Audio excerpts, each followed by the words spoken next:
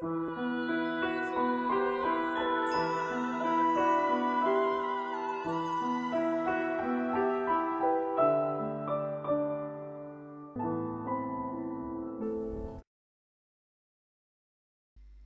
നിമിഷം നമുക്ക് പ്രാർത്ഥിച്ചു തുടങ്ങാം. തലകളെ വണക്കാം. ദൈവമായ കർത്താവേ, വിശുദ്ധ ആരാധനയ്ക്ക് ശേഷം അല്പസമയം കൂടെ നിൻ്റെ സാന്നിധ്യത്തിൽ ഇരിപ്പാനും ഞങ്ങളുടെ കുടുംബജീവിതത്തോട് ബന്ധപ്പെട്ട ചില ആലോചനകളെ കേൾക്കുവാനും അവസരം തന്നിരിക്കുന്നതിനെ ഓർത്ത് നിന്നെ സ്തോത്രം ചെയ്യുന്നു. ഒരുവൻ സർവ്വലോകവും നേടി ആത്മാവിനെ നഷ്ടപ്പെടുത്തുന്നു എന്ന് പറഞ്ഞതുപോലെ ജീവിതത്തിൽ പലതും നേടിയിട്ട് കുടുംബജീവിതം സമാധാനപൂർണ്ണമല്ലാതായാൽ ജീവിതത്തിന് എന്ത് പ്രയോജനം എന്ന് ചിന്തിപ്പാൻ ഞങ്ങൾക്കിടയാക്കണമേ. പലയിടത്തും പരാജയമുണ്ടായാലും കുടുംബജീവിതം പരാജയപ്പെട്ടില്ലെങ്കിൽ അത് ജീവിത വിജയമാണെന്ന് അർത്ഥവത്തായി ഉൾക്കൊള്ളുവാൻ ഞങ്ങളെ സഹായിക്കണമേ. ഞങ്ങളുടെ കുടുംബജീവിതങ്ങളെ ഒന്ന് പരിശോധിപ്പാൻ, അവിടെ വിള്ളലുകളുണ്ടോ, വേണ്ടത്ര ഒരു ബന്ധം ഭാര്യാഭർത്താക്കന്മാരും കുഞ്ഞുങ്ങളും തമ്മിൽ ഇല്ലയോ, മാതാപിതാക്കളും സഹോദരങ്ങളും അടങ്ങുന്ന കുടുംബങ്ങളോട് നല്ല ബന്ധങ്ങൾ സൂക്ഷിപ്പാൻ സാധിക്കുന്നില്ലയോ, ഇങ്ങനെയുള്ള ചില കാര്യങ്ങളൊക്കെ ഞങ്ങൾക്ക് ആലോചിപ്പാനും മറുപടി കണ്ടെത്തുവാനും ഈ കൂട്ടായ്മയും പഠനവും സഹായകമാകണമേ. നല്ല ചിന്തകൾ കൊണ്ട് ഞങ്ങളെ നിറയ്ക്കണമേ. നിനക്കും നിൻ്റെ പിതാവിനും പരിശുദ്ധാത്മാവിനും സ്തുതിയും സ്തോത്രവും കരയേറ്റുവാനായിട്ട് തന്നെ. കർത്താവിൽ പ്രിയ സ്നേഹിതരെ, ഒരു കഥ കേട്ടിട്ടുണ്ട്. ഈ ഭാര്യയും ഭർത്താവും സ്വർഗത്തിൽ ചെല്ലുമെന്ന് വിചാരിച്ചല്ല, പക്ഷേ എങ്ങനെയോ സ്വർഗത്തിൽ ചെന്നു. അപ്പോൾ സ്വർഗത്തിൻ്റെ സന്തോഷം കണ്ടപ്പോഴേ അവർക്ക് വലിയ പ്രതീക്ഷിച്ചതിലൊക്കെ അപ്പുറമാണ്. അങ്ങനെയാണല്ലോ വേദപുസ്തകം പറയുന്നത്. കണ്ണുകൊണ്ട് കണ്ടിട്ടില്ല, ചെവി കൊണ്ട് കേട്ടിട്ടില്ല, ഹൃദയം കൊണ്ട് സങ്കല്പിച്ചിട്ടില്ലാത്ത പരമാനന്ദമാണെന്ന്. അപ്പോൾ ആ ഒരു പരമാനന്ദമായപ്പോഴേ അവർക്ക് വലിയ വിസ്മയം തോന്നി. അപ്പോൾ ദൈവം പറഞ്ഞു, ആ സ്വർഗത്തിൻ്റെ സന്തോഷം അവർക്കൊന്ന് അറിയണമെങ്കിൽ നരകവും കൂടെ ഒന്ന് കാണിച്ചു കൊടുക്കാൻ പറഞ്ഞു. അപ്പോഴേ അവർ രണ്ടുപേരെയും കൂടെ നരകത്തിൽ കൊണ്ടുപോയി. നരകത്തിൽ കൊണ്ടുപോയി കഴിഞ്ഞപ്പോഴേ അപ്പോൾ ഈ നരകത്തെക്കുറിച്ച് വളരെ ഭയാനകമായ ചിത്രമാണല്ലോ നമുക്കുള്ളത്. ചാകാത്ത പുഴുവും കെടാത്ത തീയും. ആ പ്രാർത്ഥന പ്രാർത്ഥിക്കാത്തതുകൊണ്ട് ഇപ്പോൾ വലിയ കുഴപ്പമില്ല. പണ്ടൊക്കെ എൻ്റെയൊക്കെ ചെറുപ്പത്തിൽ നമ്മുടെ ഈ കുടുംബ പ്രാർത്ഥനയിൽ പട്ടാങ്ങപ്പെട്ട ദൈവം തമ്പുരാൻ എന്നുള്ള പ്രാർത്ഥനയുണ്ടായിരുന്നു. അപ്പോൾ എൻ്റെ ബാല്യത്തിലൊക്കെ പേടിച്ചു പോയിട്ടുണ്ട് ഇത് ചൊല്ലുമ്പോൾ. ചാകാത്ത പുഴുവിൽ നിന്നും കെടാത്ത തീയിൽ നിന്നും പല്ലുകടിയിൽ നിന്നും കരച്ചിൽ നിന്നും കൈപ്പോട്ട ഭവത്തിൽ നിന്നും ഒക്കെ വായിച്ചു കഴിയുമ്പോൾ എത്രയും വേഗം അതൊക്കെ തീർന്നാൽ മതിയെന്നാണ്. അപ്പോൾ അതുപോലെ ഇങ്ങനെ നരകത്തെക്കുറിച്ച് നമുക്ക് പേടിയുണ്ടല്ലോ. അപ്പോൾ അവിടെ ചെന്ന് കഴിഞ്ഞപ്പോഴേ ഈ ദമ്പതികൾ പറഞ്ഞു, ആഹാ, നരകം ഇത്രയേ ഉള്ളോ? ഞങ്ങളുടെ കുടുംബജീവിതമായിട്ട് നോക്കുമ്പോൾ ഇത് അതിനേക്കാൾ എത്രയോ മെച്ചമാണ്. അപ്പോൾ ഈ തകർന്ന കുടുംബജീവിതങ്ങൾ നരകത്തെക്കാളും അധപ്പതിച്ചതാണെന്നാണ് അത് ഈ പറയുന്നത്. അതുകൊണ്ടാണ് ലിയോ ടോൾസ്റ്റോയെക്കുറിച്ച് ഞങ്ങൾ കേട്ടിട്ടുണ്ടല്ലോ. ടോൾസ്റ്റോയ് വലിയ കഥാകൃത്തും വലിയ സാഹിത്യകാരനായിരുന്നെങ്കിലും he had an unhappy family life. ഭാര്യയുമായിട്ട് പിണങ്ങി പോയി ട്രെയിനിൽ യാസ്നാദി പുള്യാദി പരമൊക്കെ പറയാൻ പ്രയാസ, റഷ്യൻ നെയ്മാണല്ലോ. റെയിൽവേ സ്റ്റേഷനിൽ കിടന്നാണ് ലിയോ ടോൾസ്റ്റോയ് മരിച്ചത്. അത്ര വലിയ പ്രഗത്ഭനായിരുന്നെങ്കിലും കുടുംബജീവിതം വളരെ തകർന്നതായിരുന്നു. അതുകൊണ്ടാണ് അദ്ദേഹത്തിൻ്റെ ഫേമസ് ആയ ഒരു ആപ്തവാക്യമുണ്ട്, all happy families R alike, unhappy families R unhappy in its on വേ. സന്തുഷ്ട കുടുംബജീവിതങ്ങളൊക്കെ ഏകദേശം ഒരുപോലെ ആയിരിക്കും. അസന്തുഷ്ടമായ കുടുംബജീവിതങ്ങൾ അത് ഓരോന്നും ഓരോ വിധത്തിലാണെന്ന്. അപ്പോൾ ശരിയാ, ടോൾസ്റ്റോയുടെ ജീവിതത്തിൽ നിന്നായിരിക്കും അദ്ദേഹം അത് കണ്ടെത്തിയത്. അതുകൊണ്ട് ഞാനിവിടെ പറയുന്ന കാര്യങ്ങൾ നമ്മുടെ ഫാമിലി ലൈഫ് അൺഹാപ്പി ആണോ എന്ന് പരിശോധിക്കാൻ ഞാൻ ചില കാര്യങ്ങൾ പറയുക.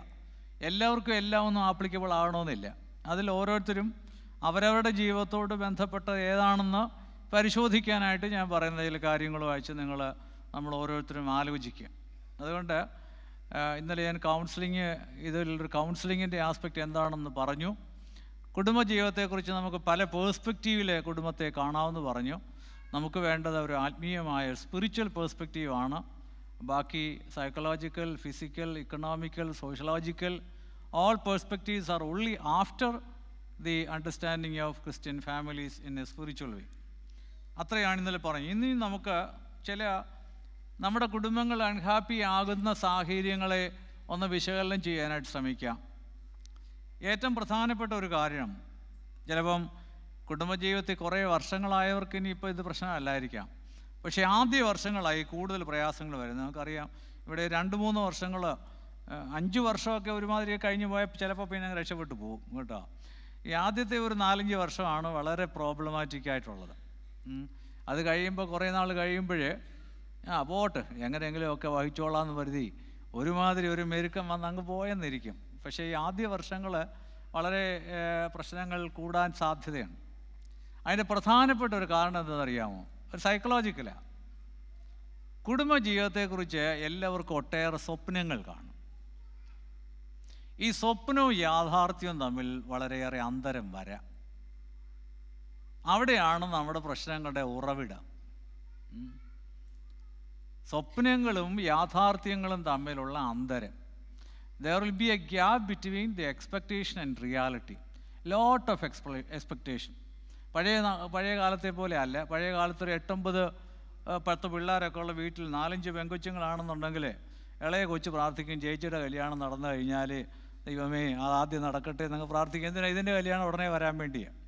അതുകൊണ്ടാണല്ലോ അന്നത്തെ പിള്ളേർ ചോദിക്കുമാരെന്ന് പറയുന്നത്, ചേച്ചിയുടെ കല്യാണം എന്നാ എന്ന് ചോദിക്കുന്ന ഒരു കാലം പണ്ടുണ്ടായിരുന്നാണ് പറയുന്നത്. ഇപ്പോൾ പിന്നെ അങ്ങനെ അല്ല.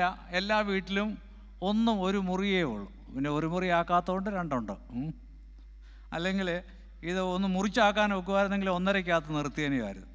അതുകൊണ്ട് അങ്ങനെ മുറിക്കാനൊക്കാത്തതുകൊണ്ട് കഷ്ടിച്ച് 2. അങ്ങനെയാണ് ഇപ്പോഴത്തെ സർക്കാർ പോലും പറഞ്ഞത്. 2 പിന്നെ 2 ആയപ്പോൾ 2 ആയി, പിന്നെ 1 ആയപ്പോഴേ 1 ആയി. ഇനി സർക്കാർ പറയാൻ പോകുന്നത് 1 ചേരുമ്പോൾ 0, അതുകൊണ്ട് പിള്ളേർ വേണ്ട. അതുകൊണ്ട് 0 പോയിൻറ്റ് ഗ്രോത്തിൽ വരാൻ പിള്ളേർ വേണ്ട എന്നുള്ള നിലയിൽ സർക്കാർ മുദ്രാവാക്യം മുഴക്കിയാൽ നമ്മുടെ മാതാപിതാക്കൾ പിള്ളേർ വേണ്ടാന്ന് വെക്കുമായിരിക്കും. അത് വേറൊരു വിഷയം, പോട്ടെ, അതിൽ കടക്കുന്നില്ല. അതുകൊണ്ട് കത്തോലിക്കാ സഭ ഇപ്പോൾ പിള്ളേരുണ്ടാകാൻ വേണ്ടി ഇൻസെൻറ്റീവ് കൊടുക്കുന്നുണ്ട്. അതായത് 3ാമത്തെ കൊച്ചിനെ മുതൽ അവർ പഠിപ്പിച്ചോളാവുന്ന കേട്ടോ. നിങ്ങൾ അറിഞ്ഞിട്ടില്ലേ? കത്തോലിക്കാ സഭ 3ാമത്തെ കൊച്ചിനെ മുതൽ അവർ പഠിപ്പിച്ചോളും. പിള്ളേരെ പഠിപ്പിക്കാനൊക്കെ വലിയ പ്രയാസപ്പെടുന്നത്. അപ്പോൾ സഭ ഇൻസെൻറ്റീവ് കൂടെ കൊടുക്കുന്നുണ്ട്. നമുക്ക് പിന്നെ അങ്ങനെയുള്ള പഠിപ്പീരൊന്നുമില്ല, അതൊക്കെ നമ്മുടെ ഇഷ്ടത്തിന് വിട്ടിരിക്കുകയാണ്. അതുകൊണ്ട് വളരെ പരിമിതമാണ് നമ്മുടെയൊക്കെ വീടുകളിൽ. അപ്പോൾ ഇപ്പോഴും ഏതായാലും എനിക്ക് 3 പിള്ളേരുണ്ട് കേട്ടോ. ഞാൻ 2ൽ ഒതുക്കിയില്ല. 4ാമത് ഉണ്ടാകാത്തതിനെക്കുറിച്ചൊരു കഥ കൂടെയുണ്ട്. 3ാമത്തെ കൊച്ചിനെയും കൊണ്ട് ഗർഭിണിയായി എൻ്റെ ഭാര്യ പള്ളിയിൽ ചെന്നപ്പോൾ സ്ത്രീകൾ ചുറ്റും കൂടിയിട്ട് ചോദിച്ചു, കൊച്ചമ്മ ഇത് വേണമായിരുന്നു എന്ന്. എൻ്റെ ഭാര്യ പേടിച്ചു പോയി. ഇല്ലെങ്കിൽ 4ാമതും ആയനയുമായിരുന്നു.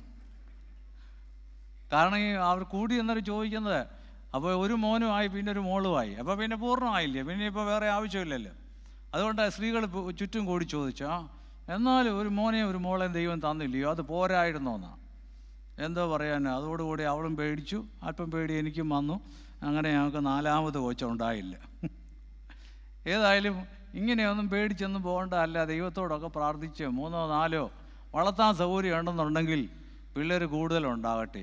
വളർത്താൻ സൗകര്യം ഇല്ലെങ്കിൽ വേണ്ട കേട്ടോ. ഇന്ത്യയിലെ കുടുംബാസൂത്രണം പരാജയപ്പെട്ടു പോയി. വലിയ കൊട്ടാരങ്ങളിൽ ഒരു കൊച്ചേ ഉള്ളൂ, ചെറ്റക്കൂടിൽ 5-6 ഉണ്ട്. തിരിച്ചായിരുന്നു വരണ്ടിയിരുന്നേ. കൊട്ടാരത്തിൽ ഓടി നടക്കാൻ 3-4 പിള്ളേർ ഓടി നടക്കട്ടെ. സൗകര്യമില്ലാത്ത ചെറ്റക്കുടിൽ 1-2 കുഞ്ഞുങ്ങൾ മതിയായിരുന്നു. പക്ഷേ ഇന്ത്യയിലെ ഫാമിലി പ്ലാനിങ് തിരിച്ചാണ് സംഭവിപ്പിച്ചത്. ചെറ്റക്കുടിൽ 5-6 ആയി, കൊട്ടാരങ്ങളിൽ 1 മുറിയുമായി. അപ്പോൾ നമ്മുടെ ക്രിസ്തീയ കുടുംബങ്ങൾ ഏതാണ്ട് അങ്ങനെയൊക്കെയാണ്. അപ്പോൾ ഏതായാലും ഈ കുടുംബങ്ങളെക്കുറിച്ചും പറഞ്ഞു വന്നത്, പഴയ കാലത്തെ കുട്ടികൾക്ക് അങ്ങനെ ഈ വിവാഹം ഒന്ന് നടന്നാൽ മതിയെന്നേ ഉള്ളായിരുന്നു. ഇപ്പോൾ അതല്ല. പിള്ളേർക്ക് ഒത്തിരി പ്രതീക്ഷകളുണ്ട്, വളരുന്നവർക്കല്ല. അത് എ മുതൽ Z വരെ എന്ന് പറഞ്ഞ പോലെ അതിൻ്റെ എല്ലാം വിശേഷണങ്ങൾ ചേർത്തുള്ള പ്രതീക്ഷകളാണ്.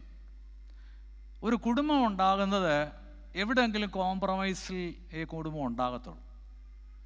എല്ലാം കൂടെ നോക്കിയിരുന്നാൽ അങ്ങനെ കിട്ടാൻ സാധ്യത വളരെ കുറവാണ്.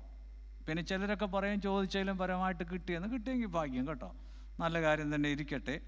പക്ഷേ പൊതുവെ കുടുംബജീവിതങ്ങൾ എടുത്തു നോക്കിയാൽ അറിയാം, പ്രതീക്ഷിച്ചതിനനുസരിച്ച് എല്ലാം നമുക്ക് കിട്ടുകയില്ല.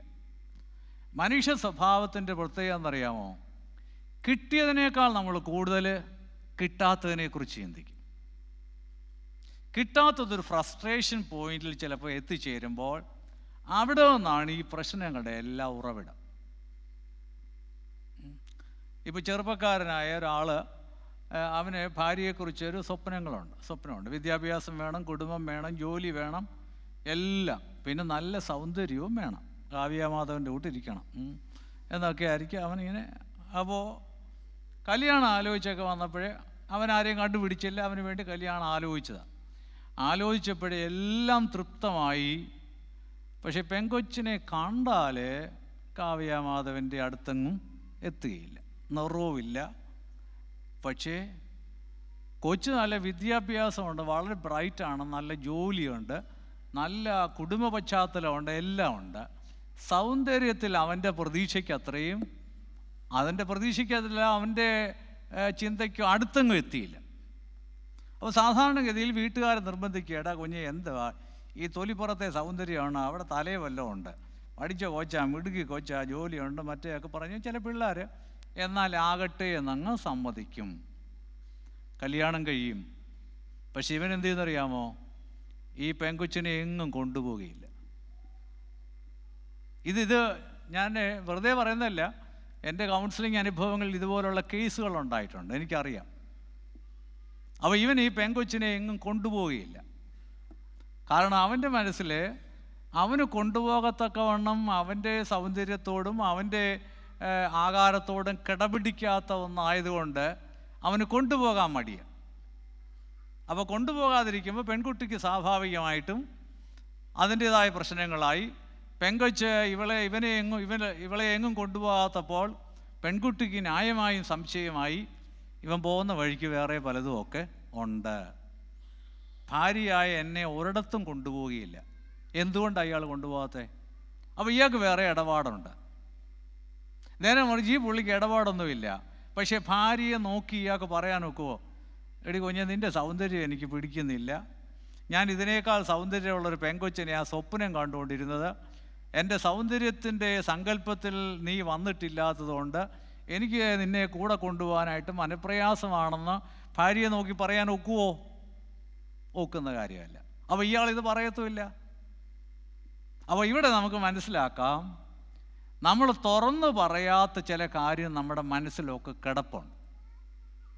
ഇത് അടിത്തട്ടി കിടക്കുമ്പോൾ ഇതാരും പറയാതെ പല വിഷയങ്ങളായിട്ട് വരും. ഇത് തന്നെ കുറേയേറെ പറയാനുണ്ട്. ഞാൻ ഒരു കാര്യം മാത്രം പറയാൻ നമുക്ക് സമയപരിമിതി ഉണ്ടല്ലോ, ഒന്ന് മാത്രം പറയാൻ ഒക്കില്ല. അതുകൊണ്ട് ആലോചിക്കുക. ആഗ്രഹിച്ച പലതും കിട്ടാതെ വന്നു കഴിയുമ്പോൾ നമുക്കതിൽ നിന്നുണ്ടാകുന്ന ഫ്രസ്ട്രേഷൻസ് കുടുംബ പ്രശ്നങ്ങൾക്ക് കാരണമാകും. ഇതുപോലെ പല കാര്യം വരും. ചിലപ്പോൾ ചില സ്ത്രീകൾ സ്വപ്നം കാണും, എന്താണെന്നറിയാമോ? അപ്പനൊരു റഫായ അപ്പനാണ്. ചില വീടുകളിൽ അങ്ങനെയുണ്ടല്ലോ. ചില അപ്പന്മാർക്ക് വാത്സല്യിക്കാൻ അറിയാൻ വയ്യ, സ്നേഹം കൊടുക്കാൻ അറിയത്തില്ല. അപ്പോൾ ഈ പെങ്കൊച്ചൊരു സ്വപ്നം കാണും, എന്താ, എനിക്ക് വരുന്ന ഭർത്താവെങ്കിലും പപ്പായോ സ്നേഹം തന്നിട്ടില്ല, അപ്പോൾ എന്നെ എപ്പോഴും വാത്സല്യിക്കുന്ന, എന്നെ മോളേന്ന് വിളിക്കുന്ന ഒരു ഭർത്താവ് കേട്ടോ. ആ പെൺകുട്ടി ഒരു സ്വപ്നം കാണുന്നത് തെറ്റാന്ന് പറയാൻ ഒക്കുമോ? അപ്പനും പോലും മോളേന്ന് വിളിക്കുന്നില്ല. അപ്പോൾ ആ കുട്ടി ഇങ്ങനെ ഒരു സ്വപ്നം കാണുകയാണ്. അപ്പോൾ എൻ്റെ ഭർത്താവ് ഒരിക്കലും ദേഷ്യപ്പെടാത്ത, എന്നോട് വളരെ സ്നേഹപൂർവ്വം പെരുമാറുന്ന, ലവ് ആൻഡ് അഫെക്ഷൻ, സ്നേഹം ഉള്ളിയിരുന്നാൽ പോരാ. ചില അപ്പന്മാർക്ക് സ്നേഹം കാണും, പക്ഷെ പ്രകടിപ്പിക്കാൻ അറിയാൻ വയ്യായിരിക്കും. അപ്പോൾ ഈ കുട്ടി സ്നേഹം പ്രകടിപ്പിക്കുന്ന ഒരു ഭർത്താവിനെ അവൾ സ്വപ്നം കണ്ട്. അപ്പോൾ ഇതിപ്പം കല്യാണം കഴിക്കുന്നുണ്ടേനെ കല്യാണാലോചനയ്ക്ക് പെണ്ണ് കാണാൻ വരുമ്പോഴേ പ്രേമിച്ചിരിക്കുകയാണെങ്കിൽ പേരെ ചോദ്യമൊക്കെ ചോദിക്കാം. അറേഞ്ച്ഡ് മാരേജ് ആണെന്നുണ്ടെങ്കിൽ ഈ കൊച്ചൻ കാണാൻ വരുമ്പോൾ പെങ്കൊച്ചിന് കയറി ചോദിക്കാൻ ഒക്കുമോ? എന്നെ മോളേന്ന് വിളിക്കുമോ?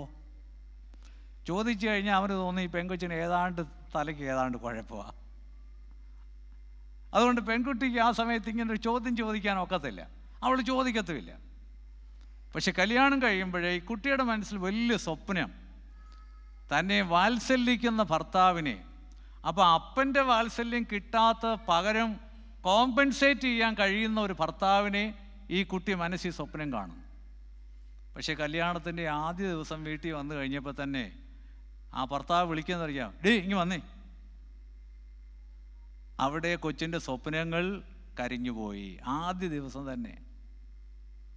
അപ്പോൾ ഇങ്ങനെയൊക്കെ ജീവിതത്തിൽ സംഭവിക്കാൻ സാധ്യതയുണ്ട്.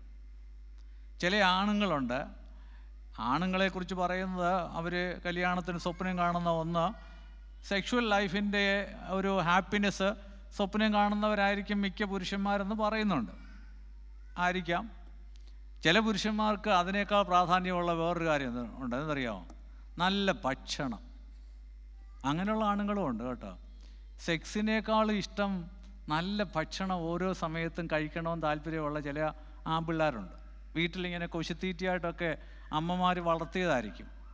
പിന്നെ ഇച്ചിരി ലോകപരിചയമൊക്കെ കിട്ടിക്കാണും. അപ്പോൾ ഇവൻ സ്വപ്നം കാണുന്നറിയാവോ?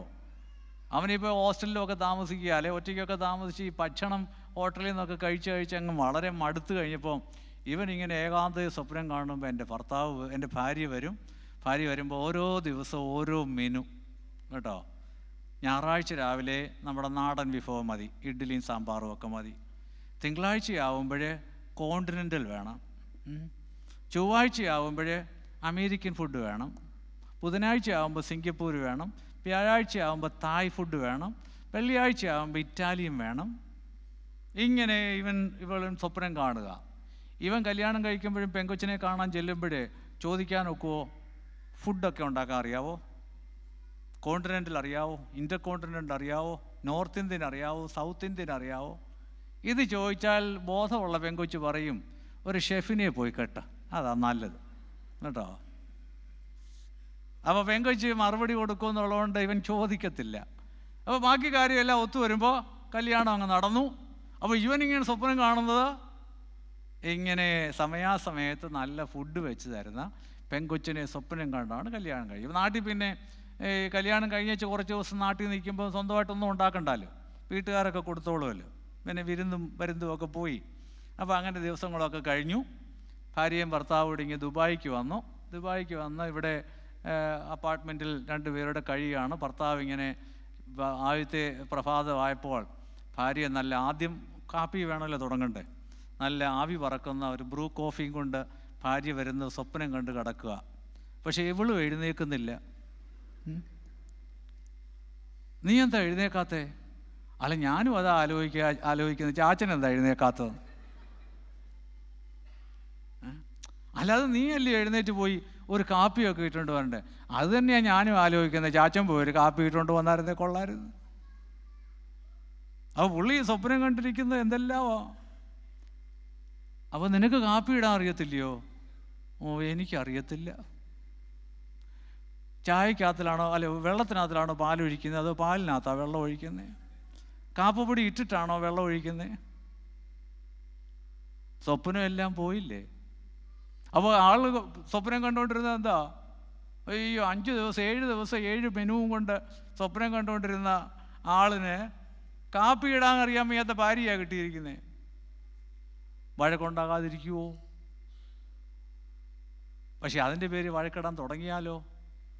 അപ്പോൾ ആദ്യമേ ചില ചൂടന്മാർ ഭർത്താക്കന്മാർ അതിന്നെ അല്ല പറയേണ്ടത്, നിൻ്റെ തള്ളയാണ് പറയേണ്ടത്. അപ്പോഴത്തേക്ക് ആ തള്ളയെന്ന് കേൾക്കുമ്പോൾ അവൾക്ക് ദേഷ്യം വരും. തള്ളയെന്ന് പറഞ്ഞാണ്ടല്ലോ ഞാൻ നിങ്ങളുടെ തന്ത പോലെ തുടങ്ങും കേട്ടോ. അപ്പോൾ അവൾ മോശമല്ല. അപ്പോൾ ആദ്യത്തെ ദിവസം മുതലേ വഴക്കായി. എന്താ പ്രശ്നം? ആ പ്രശ്നമെന്ന് പറഞ്ഞാൽ മനസ്സിലിരിക്കുന്ന പ്രതീക്ഷയ്ക്കനുസരിച്ച് പങ്കാളിയെ ലഭിക്കാതെ വരുമ്പോൾ മനസ്സ് അസ്വസ്ഥമാകും. അതിൽ നിന്ന് പലവിധമായ പ്രശ്നങ്ങൾ ഉടലെടുക്കും. അവിടെയാണ് നമ്മൾ പ്രായോഗികമായി മനസ്സിലാക്കണം, പ്രതീക്ഷിക്കുന്ന മുഴുവനും കിട്ടാൻ സാധ്യതയില്ല. പക്ഷേ ഇപ്പോഴത്തെ പിള്ളേർക്ക് പറഞ്ഞാൽ മനസ്സിലാകത്തില്ല. അത് എവിടെ ഇരിക്കുന്ന പ്രായമുള്ളവർ പഠിപ്പിച്ചു കൊടുക്കണം പിള്ളേരെ പ്രായത്തിനൊത്ത് കേട്ടോ. അതുകൊണ്ട് കൊച്ചു പിള്ളേരെ വിളിച്ച് ക്ലാസ്സും കഴിച്ച് LKG പഠിക്കുന്ന കൊച്ചിനെ വിളിച്ച് വരുത്തി വന്നിട്ട് നിന്നെ കുടുംബജീവിതത്തെക്കുറിച്ച് പഠിപ്പിക്കാമെന്നും പറയാനല്ല കേട്ടോ. 1-ാം ക്ലാസ്സിലും 2-ാം ക്ലാസ്സിലും ഇരിക്കുന്ന പിള്ളേരെ വിളിച്ച് വരുത്തി ഇത് പഠിപ്പിക്കാനല്ല. പിള്ളേരുടെ പ്രായത്തിനൊത്തോണമൊക്കെ കാര്യങ്ങൾ പ്രായമുള്ളവർ പറഞ്ഞു കൊടുക്കും. പിള്ളേരുടെയൊക്കെ വിചാരം എന്നറിയാമോ? പ്രതീക്ഷിക്കുന്ന പോലെ എല്ലാം കിട്ടുമെന്നാണ് സാധാരണ എല്ലാവരുടെയും വിചാരം. പക്ഷേ കുടുംബജീവിതത്തിൽ കിട്ടുകയില്ല. അതുകൊണ്ട് ഈ നമ്മൾ ഈ പരീക്ഷ എഴുതാൻ പോകുന്ന പോലെയാണ് ഈ കുടുംബജീവിതം എന്ന് പറഞ്ഞാൽ. ഏറ്റവും കൂടുതൽ മാർക്ക് വാങ്ങിക്കാൻ പ്രതീക്ഷിച്ചു പോകുന്ന, ഇപ്പോൾ 90 മാർക്ക് പ്രതീക്ഷിച്ചു പോയ ഒരു വിദ്യാർത്ഥി 70 മാർക്ക് കിട്ടിയാൽ തൃപ്തനാവുമോ? കിട്ടത്തില്ല, തൃപ്തനാകത്തില്ല. 50 മാർക്ക് പ്രതീക്ഷിച്ച് പോയ ഒരു കുട്ടിക്ക് 70 കിട്ടിയാലോ തുള്ളിച്ചാടാൻ തോന്നും, ഭയങ്കര സന്തോഷമായിരിക്കും. ഈ മാനസിക നില നമുക്ക് ഊഹിക്കാൻ കഴിയും. 50 പ്രതീക്ഷിക്കുന്ന ഒരു കുട്ടിക്ക് 70 കിട്ടിയാൽ വലിയ സന്തോഷമായിരിക്കും. 90 പ്രതീക്ഷിക്കുന്ന ഒരു കുട്ടിക്ക് 70 കിട്ടിയാൽ കുട്ടിക്ക് സന്തോഷിക്കാനൊക്കത്തില്ല. ഈ കുടുംബജീവിതത്തിൽ പ്രവേശിക്കുന്ന കുട്ടികളുടെയും വിഷയം അതാ. 99 പ്രതീക്ഷിച്ചാണ് ചിലർ പോകുന്നത്. കിട്ടിയതോ 50 60 കാണത്തുള്ളൂ. തൃപ്തരാകുമോ? ആവുകയില്ല. അതാ ഈ പഴയ കാലത്തെ മനുഷ്യരുടെ കുടുംബജീവൻ എന്ന് പറഞ്ഞാൽ, ഞാനിപ്പോൾ പറഞ്ഞതുപോലെ ഒരു കല്യാണം നടന്ന് കിട്ടിയാൽ മതി, അതിൽ കൂടുതൽ അവർക്ക് വലിയ പ്രതീക്ഷയൊന്നുമില്ല. 4-5 പെൺപിള്ളേരിങ്ങനെ ഓരോന്നിങ്ങനെ ക്യൂവിൽ നിൽക്കുക. അപ്പോൾ ആ പെൺകുട്ടികൾക്ക് വലിയ പ്രതീക്ഷയൊന്നുമില്ല, ഒരു കല്യാണം കിട്ടണം. അതുകൊണ്ട് അവർക്ക് അത്രയും ഫ്രസ്ട്രേഷൻ വരത്തില്ല. അപ്പോൾ പ്രതീക്ഷകൾ കൂടുമ്പോൾ ഫ്രസ്ട്രേഷൻ വർദ്ധിക്കും. അത് ഇപ്പോഴത്തെ കുടുംബജീവിതങ്ങളിൽ വർദ്ധിക്കുന്നുണ്ടെന്നുള്ളത് തിരിച്ചറിയണം. അതാണ് കുടുംബജീവിതത്തിൻ്റെ വിഷയങ്ങളെ നമ്മൾ മനസ്സിലാക്കേണ്ട മറ്റൊരു ക്രൈറ്റീരിയ. മറ്റൊന്ന് ഇനി നമുക്ക് കാണാനുള്ളത്, കുടുംബജീവിതത്തിൻ്റെ ഓരോ കുടുംബം ഓരോ സിസ്റ്റമാണ്. ഈ സിസ്റ്റങ്ങൾ മാറുമ്പോൾ അതിനകത്തെ ബന്ധങ്ങൾക്ക് മാറ്റം വരും. ഇപ്പം നമുക്കറിയാവുന്ന സിസ്റ്റം എന്ന് പറഞ്ഞാൽ ന്യൂക്ലിയർ ഫാമിലി, ജോയിൻറ്റ് ഫാമിലി, പിന്നെ ഇപ്പോൾ വന്നുകൊണ്ടിരിക്കുന്ന ഫാമിലി സിസ്റ്റമാണ് സൈബർ ഫാമിലി. ഈ 3 തരത്തിലുള്ള കുടുംബ സംവിധാനങ്ങളുണ്ട്. ജോയിൻറ്റ് ഫാമിലി ആയിരുന്നു പഴയത്. ഇപ്പോൾ ഇവിടെ ഇരിക്കുന്ന പലർക്കും അതറിയത്തില്ല. എങ്കിലും നമ്മുടെയൊക്കെ നാട്ടിലെ ഒരു പഴയ സിസ്റ്റം വല്യപ്പനും വല്യമ്മയും മക്കളും കൊച്ചുമക്കളോടൊക്കെ കഴിയുന്ന ജോയിൻറ്റ് ഫാമിലി. ഞാൻ ഇന്നലെ സൂചിപ്പിച്ചു, ഈ ജോയിൻറ്റ് ഫാമിലി നിലനിന്നതിൻ്റെ കാരണം അഗ്രേറിയൻ സൊസൈറ്റി ആയിരുന്നു. സൊസൈറ്റിയിൽ മനുഷ്യൻ്റെ ജീവന ഉപാധി കൃഷിയായിരുന്നു. കൃഷി ആയതുകൊണ്ട് കുടുംബങ്ങളായിട്ട് മനുഷ്യർ ഒരുമിച്ച് ജീവിച്ചു. ഈ കൃഷിയിൽ നിന്ന് സമൂഹം ഇൻഡസ്ട്രിയലൈസ്ഡായി, വ്യാവസായിക കേന്ദ്രീകൃതമായി മനുഷ്യർ മാറി. ഇതാരും മാറ്റിയതല്ല, സൊസൈറ്റിയുടെ ചേഞ്ചസ് അങ്ങനെ വന്നതാണ്. നിങ്ങളാരും ഇവിടെ ദുബായ് വന്ന് സുവിശേഷം അറിയിക്കാനൊന്നുമല്ലല്ലോ വന്നതാണോ? എനിക്ക് തോന്നുന്നില്ല. കേരളത്തിൽ നിന്ന് ഒട്ടേറെ പേര് ലോകത്തിൻ്റെ വിവിധ ഭാഗങ്ങളിൽ പോയി. തോമാസ് ലീഹ അറിയിച്ച സുവിശേഷം ആരോടും പറഞ്ഞില്ല. അതുകൊണ്ട് ഇനി ലോകത്തിൻ്റെ നാനാഭാഗങ്ങളിൽ പോയി സുവിശേഷം അറിയിക്കാമെന്നും പറഞ്ഞുകൊണ്ടല്ലല്ലോ ആരും പോയത്. എല്ലാവരും പോയത് കുറച്ചുകൂടെ മെച്ചപ്പെട്ട ജീവിത നിലവാരം അതന്വേഷിച്ചാണ് നമ്മൾ ലോകത്തിൻ്റെ വിവിധ ഭാഗങ്ങളിലേക്ക് പോയത്. അപ്പോൾ കൃഷിയിൽ നിന്ന് നമ്മൾ വ്യവസായ കേന്ദ്രീകൃതമായ ജീവിത ശൈലിയോട് ബന്ധപ്പെടാൻ തുടങ്ങി. അപ്പോഴെന്ത് ചെയ്തു? കുടുംബം അങ്ങ് ബ്രേക്കപ്പായി. ഇതാരും തകർത്തതല്ല, സമൂഹം മാറിയപ്പോൾ കുടുംബവും മാറി. ജോയിൻറ്റ് ഫാമിലിയിൽ നിന്ന് ന്യൂക്ലിയർ ഫാമിലിയിലോട്ട് പോയതിൻ്റെ പിറകിൽ സൊസൈറ്റി അഗ്രേറിയൻ നിന്ന് ഇൻഡസ്ട്രിയലൈസ്ഡ് ആയിട്ട് സൊസൈറ്റി മാറിക്കഴിഞ്ഞപ്പോൾ നമുക്കറിയാം, വടക്കേ ഇന്ത്യയിൽ പോയ നമ്മുടെ ആദ്യം വടക്കേ ഇന്ത്യയിലാണല്ലോ പോയത്, പിന്നാണല്ലോ ഗൾഫിലൊക്കെ വന്നേ. അപ്പോൾ അവരാരെയാണ് കൊണ്ടുപോകുന്നത്? അപ്പനെയും അമ്മയാണോ കൊണ്ടുപോകുന്നത്? അല്ല, ഭാര്യമാരെയാണ് കൊണ്ടുപോകുന്നത്. കാര്യം കുടുംബജീവിതത്തിലെ ഏറ്റവും പ്രധാനം ഭാര്യയും ഭർത്താവുമാണ്. അപ്പോൾ അങ്ങനെ പോയി കഴിഞ്ഞപ്പോൾ ഈ ജോയിൻറ്റ് ഫാമിലി സിസ്റ്റം അങ്ങ് പതുക്കെ തകരാനിടയായി. ആരും തകർത്തതൊന്നുമല്ല, സൊസൈറ്റി മാറിപ്പോയപ്പോൾ. അപ്പോൾ ഇത് മാറുമ്പോൾ ഇതിനകത്തെ ബന്ധങ്ങൾക്ക് മാറ്റം വരും. അതാണ് മനസ്സിലാക്കേണ്ടത്. ഇന്ത്യയിലെ ഒരു സ്വഭാവം എന്താണെന്ന് ചോദിച്ചു കഴിഞ്ഞാൽ, ഈ 3 സിസ്റ്റവും ഇപ്പോഴും ഉള്ള ഒരു സൊസൈറ്റിയാണ് ഇന്ത്യൻ സൊസൈറ്റി. എന്നാൽ പാശ്ചാത്യർ അങ്ങനെയല്ല. പാശ്ചാത്യർക്ക് ഓരോ ഘട്ടം കഴിയുമ്പോൾ അടുത്ത ഘട്ടമാണ്, പിന്നെ പഴയതിൻ്റെ റെസിഡ്യൂ ഒന്നുമില്ല. പക്ഷേ ഇന്ത്യൻ സൊസൈറ്റിയെ പഠിക്കുമ്പോൾ കാണാം, ഈ 3 സിസ്റ്റവും കൂടെ ഒരുമിച്ച് ഇപ്പോഴും നിൽക്കുന്ന ഒരു സൊസൈറ്റിയാണ് ഇന്ത്യൻ സൊസൈറ്റി. അവിടെ ജോയിൻറ്റ് ഫാമിലിയുണ്ട്, ന്യൂക്ലിയർ ഫാമിലിയുണ്ട്, ലേറ്റസ്റ്റ് വരാൻ പോകുന്ന സൈബർ ഇത് 3 ഇന്ത്യൻ സൊസൈറ്റിയിലുണ്ട്. നമുക്കറിയാം ഇപ്പോൾ ഈ സെൻട്രൽ ട്രാവൻകൂറിലെ ക്രിസ്ത്യാനികളുടെ ഇടയിലാണ് ന്യൂക്ലിയർ ഫാമിലിയൊക്കെ വളരെ കൂടിയ. വടക്കേ മലബാറിൽ ചെല്ലാമെങ്കിൽ ഇപ്പോഴും അവിടെ ഒരു വീട്ടിലൊക്കെ 30-40 പേര് ഒരുമിച്ച് താമസിക്കുന്ന മുസ്ലിം കുടുംബങ്ങൾ ഇപ്പോഴും ഉണ്ട്. ജോയിൻറ്റ് ഫാമിലി ഇപ്പോഴും അവിടെ ഉണ്ട്.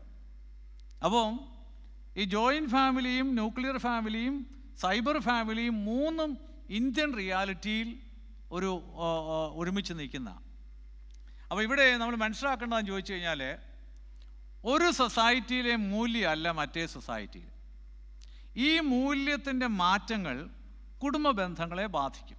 എങ്ങനെയാണെന്ന് ഞാനൊന്ന് വിശദീകരിക്കാൻ ശ്രമിക്കാൻ നമുക്ക് മനസ്സിലാവും. അത് ഈ ജോയിൻറ്റ് ഫാമിലിയിലെ കല്യാണം കഴിച്ചുകൊണ്ട് വരുമ്പോൾ ഭർത്താവ് ഭാര്യയോട് പറയുന്ന ഒരു രീതി ഉണ്ടായിരുന്നു പഴയ കാലത്ത്. എന്താ പറയുന്നേ? അപ്പനും അമ്മയും ഒത്തിരി കഷ്ടപ്പെട്ടതാണ് കേട്ടോ, അതുകൊണ്ട് അപ്പനും അമ്മയും കഴിഞ്ഞേ ഉള്ളൂ നിൻ്റെ സ്ഥാനം. അപ്പോൾ ജോയിൻറ്റ് ഫാമിലിയിൽ പേരൻസിന് 1-ാം സ്ഥാനവും ഭാര്യ ഭർത്താക്കന്മാരുടെ ബന്ധത്തിന് 2-ാം സ്ഥാനവുമായിരുന്നു. അതായിരുന്നു ജോയിൻറ്റ് ഫാമിലിയിൽ. ന്യൂക്ലിയർ ഫാമിലിയിൽ വരുമ്പോഴോ ഹസ്ബൻഡ് ആൻഡ് വൈഫിന് 1-ാം സ്ഥാനം, മാതാപിതാക്കൾക്ക് 2-ാം സ്ഥാനം. അപ്പോൾ ന്യൂക്ലിയർ ഫാമിലി വരുമ്പോൾ കൊച്ചൻ കല്യാണം കഴിച്ചു എന്നുവെച്ച് പപ്പായോടും അമ്മയോടും അപ്പനോടും അമ്മയും പറയും, പിന്നെ അവൾ വീട്ടിലുണ്ട്, അവൾ കാര്യങ്ങളൊക്കെ നോക്കി എല്ലാം ചെയ്തു തരും, നിങ്ങൾ അടങ്ങി ഒതുങ്ങി ദൈവത്തെ വിളിച്ചാൽ കഴിഞ്ഞോണം. അപ്പോൾ ഫാമിലി സിസ്റ്റത്തിലെ വാല്യൂസ് മാറി. ജോയിൻറ്റ് ഫാമിലിയിൽ അപ്പനും അമ്മയും 1-ാം സ്ഥാനമായിരുന്നെങ്കിൽ ന്യൂക്ലിയർ ഫാമിലിയിൽ ഭാര്യയ്ക്കും ഭർത്താവിനും 1-ാം സ്ഥാനം. അപ്പോൾ ഈ മാറ്റം വരുമ്പോൾ പ്രായമുള്ളവർ അസ്വസ്ഥരാകും കേട്ടോ. ഇനി ന്യൂക്ലിയർ ഫാമിലി മാറി സൈബർ ഫാമിലി വരാൻ പോകുമ്പോൾ ഉണ്ടല്ലോ, ഇനി ഇതിനേക്കാൾ മാറ്റം വരും. സൈബർ ഫാമിലി എന്ന് പറഞ്ഞു കഴിയുമ്പോൾ ഭാര്യയും ഭർത്താവും അല്ല അവിടെ 1-ാം സ്ഥാനം, ഭാര്യയ്ക്കും 1-ാം സ്ഥാനം, ഭർത്താവിനും 1-ാം സ്ഥാനം. രണ്ടുപേരും ഈക്വലി ഇമ്പോർട്ടൻ്റ് ആയിട്ട് മാറിയിട്ട് സൈബർ ഫാമിലി വരുമ്പോൾ ഭാര്യമാർ ചിലപ്പോൾ ഭർത്താക്കന്മാരോട് പറയാൻ സാധ്യതയുണ്ട്, നിങ്ങളെ കല്യാണം കഴിച്ചു എന്നുള്ളത് ശരിയാ, പിന്നെ നിർബന്ധമാണെങ്കിൽ 1 പ്രസവിക്കാം, അതിൽ കൂടുതൽ വയ്യ. നേരത്തെ കാര്യം പറയും. എനിക്ക് എൻ്റെ ജോലിയുണ്ട്, എൻ്റെ ജോലി എനിക്ക് റിവാർഡിംഗ് ആയ ജോലിയാണ്, ഈ ജോലിയൊക്കെ എനിക്ക് പ്രധാനമാണ്, എനിക്ക് ഇനിയും വളരാൻ സാധ്യതയുണ്ട്, അതുകൊണ്ട് നിങ്ങളെ കൂട്ടുകുടുംബത്തിലെ രീതി പോലെ 4-5 പ്രസവിക്കണം എന്നൊക്കെ പറഞ്ഞാൽ എന്നെ കൊണ്ട് പറ്റുകയില്ല. My occupation, my career is very important. ഇത് ചിലപ്പോൾ ഭർത്താവും പറയും, പിന്നെ നിന്നെ കല്യാണം കഴിച്ചെന്ന് പറഞ്ഞാൽ നിൻ്റെ കൂടെ ഇരിക്കാൻ എപ്പോഴും എന്നെ കിട്ടത്തില്ല കേട്ടോ, എനിക്ക് എക്സിക്യൂട്ടീവ് ജോലിയാണ്, അതുകൊണ്ട് ചില ദിവസം ആഴ്ചയിൽ 1-2 ദിവസമൊക്കെ ചിലപ്പോൾ സമയം കിട്ടിയെന്നിരിക്കും, അതിൽ കൂടുതൽ എന്നെ പ്രതീക്ഷിക്കേണ്ട. അപ്പോൾ ഭാര്യയും ഭർത്താവും ഓക്യുപ്പേഷൻ കരിയർ സെൻറ്റേർഡായിട്ട് മാറും. ഫാമിലി എന്ന് പറയുന്ന അവിടെ ഇൻസിഗ്നിഫിക്കൻ്റ് ആയിട്ട് ചിലപ്പം മാറിപ്പോകും.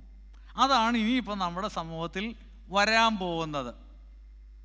അപ്പോൾ ഇത് മൂന്നും ഇതിനെക്കുറിച്ച് തന്നെ വിശദമായി പറയാനുണ്ട്, പക്ഷേ ഏകദേശം ഒന്ന് മനസ്സിൽ കാണുക, അതിനേ സമയമുള്ളൂ.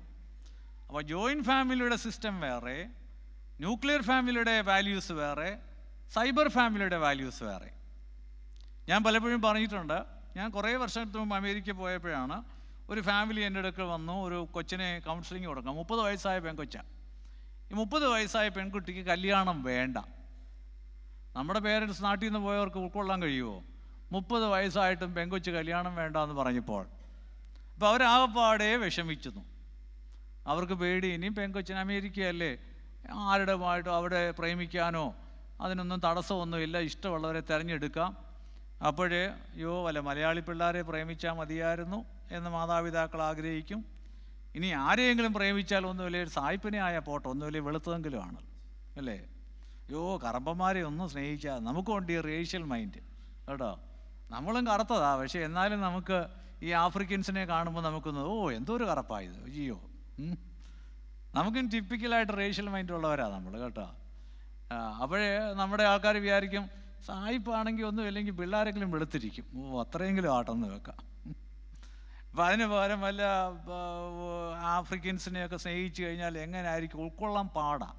അപ്പോൾ ഈ പേരൻസ് വളരെ വറീഡാണ്, പെങ്കൊച്ചുങ്ങൾ പ്രത്യേകിച്ചും പ്രായമുള്ള പിള്ളേരെ കിട്ടുന്നില്ല എന്ന് പറഞ്ഞാൽ. അപ്പോൾ ഈ കൊച്ചിനെ എന്നെ എടുക്കൊണ്ട് വന്നു. കൊച്ച് നാട്ടിലൊരു 3-4 ക്ലാസ്സിൽ പഠിച്ചു പോയ കൊച്ചാണ്. അവിടെ ഇമിഗ്രൻ്റായിട്ട് പോയതാണ്. കുട്ടിക്ക് മലയാളമൊക്കെ നല്ല കൊച്ചാണ്. അവളങ്ങനെ തുറന്നു പോയി, എൻ്റെ അച്ഛാ എനിക്കൊരു പ്രേമവും ഇല്ല, ഒന്നുമില്ല, പക്ഷേ എനിക്ക് വിവാഹം ഇപ്പോൾ വേണ്ട. എൻ്റെ മോളെ, നമ്മുടെ നാട്ടിൽ അപ്പനും അമ്മയ്ക്കും 30 വയസ്സായില്ലേ നിനക്ക്, അവരുടെ കൺസേൺ, അവരുടെ പ്രയാസമൊക്കെ ഇല്ലേ എന്നൊക്കെ ഞാൻ ഈ വർത്തമാനം പറഞ്ഞപ്പോൾ ആ കുട്ടി പറയാ, ശരിയാഴ്ച എനിക്കതൊക്കെ മനസ്സിലാകുന്നുണ്ട്, പക്ഷേ എനിക്കിപ്പോൾ വിവാഹം വേണ്ട. ഞാൻ പറഞ്ഞു, മോളെ അതിൻ്റെ കാരണം വേണ്ട, there should be A reason. പറഞ്ഞ ആ കുട്ടി പറഞ്ഞറിയാം, അച്ഛാ ഐ എൻജോയ് മൈ ലൈഫ്. പറഞ്ഞ വാക്കതാണ്, I enjoy my life, I have very good job.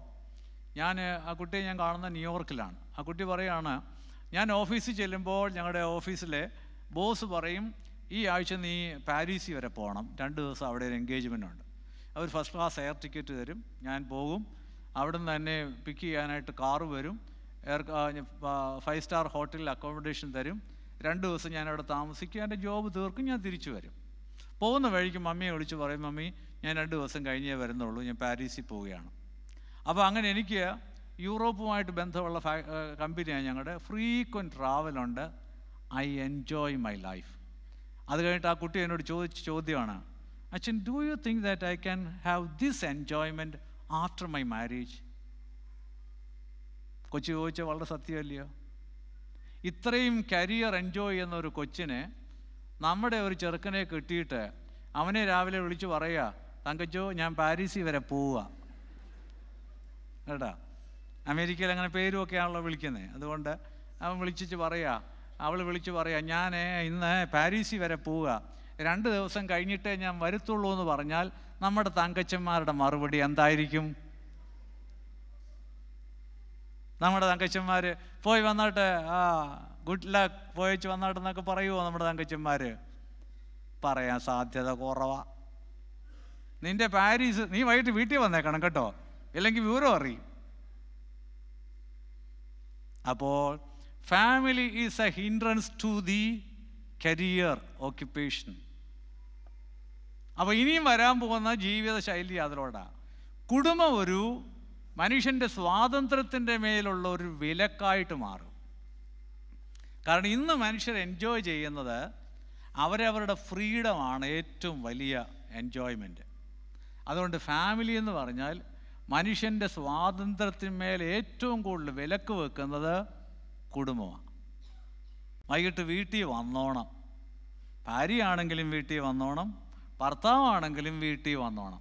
ചില വീടുകളിലെ വഴക്കതാണല്ലോ, ഭർത്താവ് ഭാര്യയ്ക്ക് ജോലിക്ക് പോകുന്ന ശമ്പളമൊക്കെ വരുന്നത് ഇഷ്ടമാണ്, പക്ഷേ 5 മണിക്ക് അവിടെ നിന്ന് ഇറങ്ങിയാൽ 5:30 വന്നോണം. ഇയാളിങ്ങനെ നോക്കിയിരിക്കുക, 5:30, 5:35, 5:40, എവിടെയായിരുന്നു, ഇതുവരെയായിരുന്നു.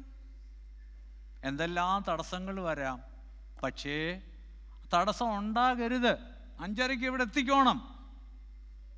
പറ്റുമോ? ചിലപ്പോൾ പറ്റിയെന്നിരിക്കുകയില്ല. അപ്പോൾ മനുഷ്യൻ്റെ സ്വാതന്ത്ര്യത്തിൻ്റെ മേൽ വിലക്ക് വെക്കും കുടുംബം. അത് പുരുഷന്മാർക്കും വരും. ശരിയാ, ചില പുരുഷന്മാർ കല്യാണം കഴിക്കുന്നതിന് മുമ്പ് എവിടെയെങ്കിലും പോയി ഇരുന്ന് ചീട്ടും കളിച്ച് ശകലം ബിയറും അടിച്ച്, ഇവിടെ ഉള്ളവരല്ല കേട്ടോ, ചിലയിടത്തൊക്കെ ചെയ്യുന്ന അങ്ങനെ ബിയറും ഒക്കെ അടിച്ച് രസമായിട്ടൊക്കെ ഇരുന്ന് രാത്രിയുടെ ഒരു യാമത്തിൽ കയറി വരും. കല്യാണം കഴിച്ചു ഇതേ ശൈലി തുടങ്ങിയാലോ ഭാര്യമാർ ചോദ്യം ചെയ്യും, അപ്പോൾ അത് പിടിക്കുകയില്ല. അപ്പോൾ കുടുംബമെന്ന് പറഞ്ഞാൽ ഇൻഡിവിജ്വൽ ഫ്രീഡത്തിൻ്റെ മേൽ വിലക്ക് വെക്കുന്ന ഒരു സമ്പ്രദായം കൂടെയാണ്. പക്ഷേ ഇന്നത്തെ ലോകം ഈ വിലക്കുകളെ ഇഷ്ടപ്പെടുന്നില്ല. എക്സ്ക്ലൂസീവ് ഇൻഡിവിജ്വലിസമാണ് ഇന്നത്തെ നമ്മുടെ വളർന്നു വരുന്ന കുട്ടികളുടെ താല്പര്യം. അവരുടെ സ്വാതന്ത്ര്യത്തിന്മേൽ ആരും വിലക്ക് വെക്കുന്ന അവർക്ക് ഇഷ്ടമല്ല. ഇത് നമ്മുടെ കുട്ടികളിലായി കഴിഞ്ഞു. നമുക്കൊക്കെ അത്രയും വന്ന് കാണത്തില്ല. നമുക്കെന്ന് പറഞ്ഞാൽ എൻ്റെ പ്രായത്തിൽപ്പെട്ടവർ കേട്ടോ, ചെറുപ്പക്കാരായിട്ടുള്ളവർക്കൊക്കെ അങ്ങനെയൊന്നും ആയിരിക്കത്തില്ല. അപ്പോൾ കുട്ടികളെ സംബന്ധിച്ചിടത്തോളം വളർന്നു വരുന്ന നമ്മുടെ പിള്ളേർക്ക്, ആൺകുട്ടിക്കാണെങ്കിലും അവൻ്റെ സ്വാതന്ത്ര്യത്തിൻ്റെ മേൽ വിലങ്ങ് വെക്കുന്ന ഒരു ഭാര്യയെ അവൻ ഇഷ്ടപ്പെടുകയില്ല. പെൺകുട്ടികളും അത് തന്നെ. പഠിച്ച് മിടുക്കരായി നല്ല ജോലിയൊക്കെ സമ്പാദിച്ച് നല്ല സ്മാർട്ടായി പ്രവർത്തിച്ചുകൊണ്ടിരിക്കുമ്പോഴേ ഭർത്താവ് ഇങ്ങനെ കണക്ക് പറഞ്ഞ്, ആ ജോലിയൊക്കെ കൊള്ളാം കേട്ടോ, 4:45 വീട്ടിൽ എത്തിയിരിക്കണം എന്നൊക്കെ പറഞ്ഞാൽ പെൺകുട്ടികൾക്ക് പിടിക്കുകയില്ല. അപ്പോൾ സൊസൈറ്റിയിൽ ഈ വരുന്ന മാറ്റങ്ങളെ നിങ്ങൾ ഞാനും മനസ്സിലാക്കണം. അപ്പോൾ കുടുംബ പ്രശ്നങ്ങൾ വർദ്ധിക്കുക എവിടെയാണെന്നറിയാമോ? ജോയിൻറ്റ് ഫാമിലിയിലുള്ള ഒരു വാല്യൂ സിസ്റ്റമുള്ള ഒരു ഭാര്യയോ ഭർത്താവോ ന്യൂക്ലിയർ ഫാമിലിയുടെ വാല്യൂ സിസ്റ്റത്തിലുള്ള ഒരു പങ്കാളിയെ കെട്ടാമെങ്കിൽ അവിടെ ഇന്നവിറ്റബിൾ കോൺഫ്ലിക്റ്റ് ഉണ്ടാകും. ഇപ്പോൾ ഉദാഹരണം പറഞ്ഞാൽ, പപ്പായും മമ്മിയും കഴിഞ്ഞിട്ടേ ഉള്ളൂ ഭാര്യയുടെ സ്ഥാനമെന്ന് ഒരു ഭർത്താവ് നിശ്ചയിക്കുന്നു. ജോയിൻറ്റ് ഫാമിലിയിൽ അങ്ങനെയാണ്.